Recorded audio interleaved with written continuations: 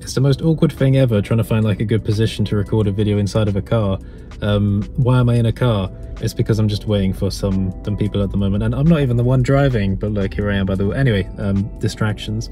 So we've got another question from Slink. This one comes through Instagram. Slink is a active member of the community, especially in our Discord server, and they have contributed to a few different projects, specifically the Biogen add-on, and as of today, the community material pack. Although it won't be today when this video goes out, but you know, you get the point.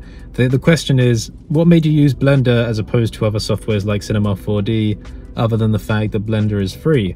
If you're wondering what the mark on my nose is, that's from the sunglasses. Anyway, yeah, so I mean, of course, one of the main reasons is that Blender is free, but I think it goes well beyond that, because Blender is more than just a software. Blender's community, more than anything, is I think one of the main selling points and reasons for using it, in the same way the Unity engine is empowered quite strongly by its community as well. Basically, if you encounter a problem, more than likely someone else has already had the same problem and has shared it online and has received help for it. That's something that you don't typically see with super high paid softwares. Again, it depends on the problem, depends on the community. The size of the Blender audience also allows for other things to happen. So for example, the YouTube channel, because there are so many people in the community, it means there are so many people that can become audience members, and likewise can become customers for whatever business ideas that you have. So basically there's just more to work with. But another aspect of it is that Blender is so extensible, much more so than other softwares, and that means that it's easy to build tools for your own workflows. And again, because of the community and because it's free, it means it's also easy to share those tools with other community members and even to receive funds for it. But of course, it being free and open source is one of the main selling points, although Blender still stands out a bit because there are so many open source projects online which are just kind of dead, like open source software projects. So Blender really stands out because it has so much funding.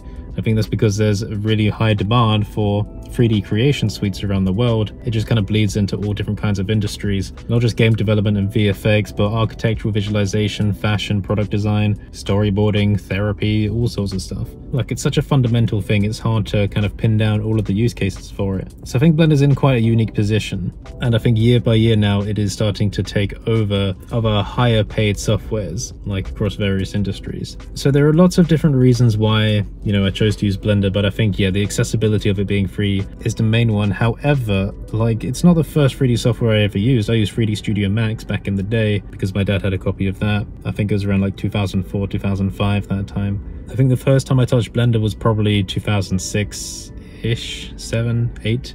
I'm not too sure. I think it was something to do with converting models for the Elder Scrolls 4 Oblivion to like a certain file format. I think like I had to use Blender with a certain plugin. I can't exactly remember.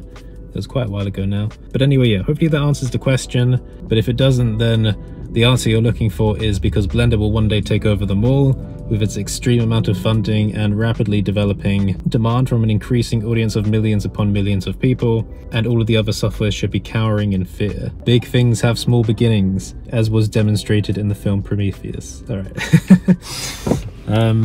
So yeah, hopefully that answers the question. Thanks for watching, and I will see you next time.